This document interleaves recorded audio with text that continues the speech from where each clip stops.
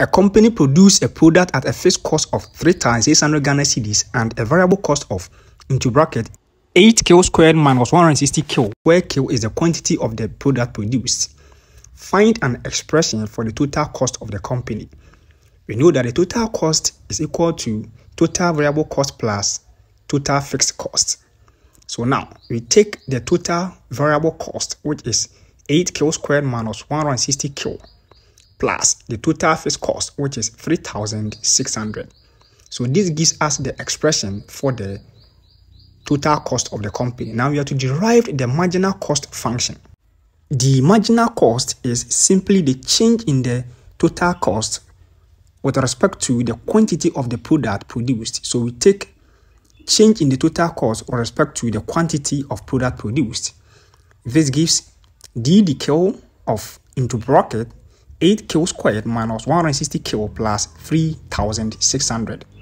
So we do this simple differentiation. So this gives 16 kilo minus 160 in a very simple way. So at what quantity does the company minimize costs? So to do this, we seek to meet the first other condition. So we take change in the total cost with respect to change in quantity to 0, or we equate it to 0. So we have 16 kilo minus 160 equals 0. So we do simple rearrangement to get 16 kilo equals 160, which gives kilo equals 10. So the cost of production is minimized at 10 units. That's very simple.